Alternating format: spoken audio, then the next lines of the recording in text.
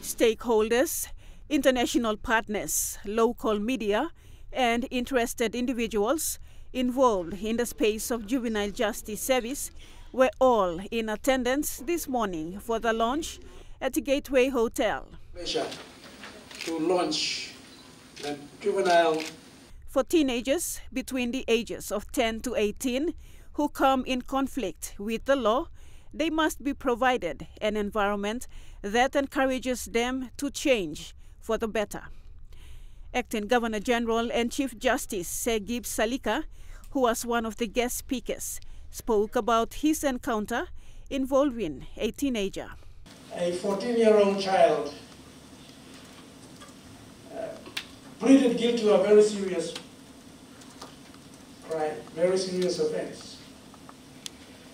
And I inquired as to where I should send that young boy. He was schooling somewhere at a school at Kila or Sabama around there.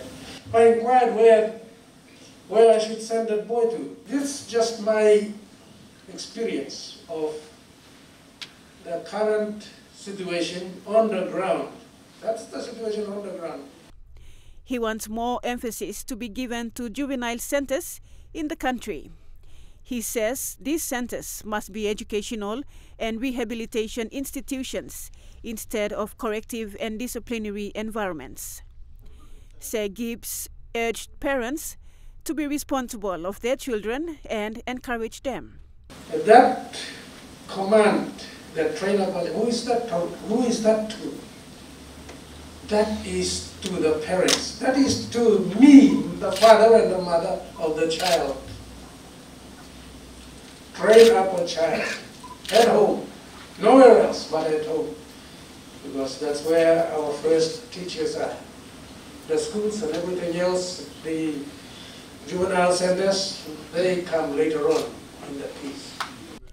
The launch ended with UNICEF representatives presenting 20 laptops to the Juvenile Justice Service officers to further enhance their work in the country.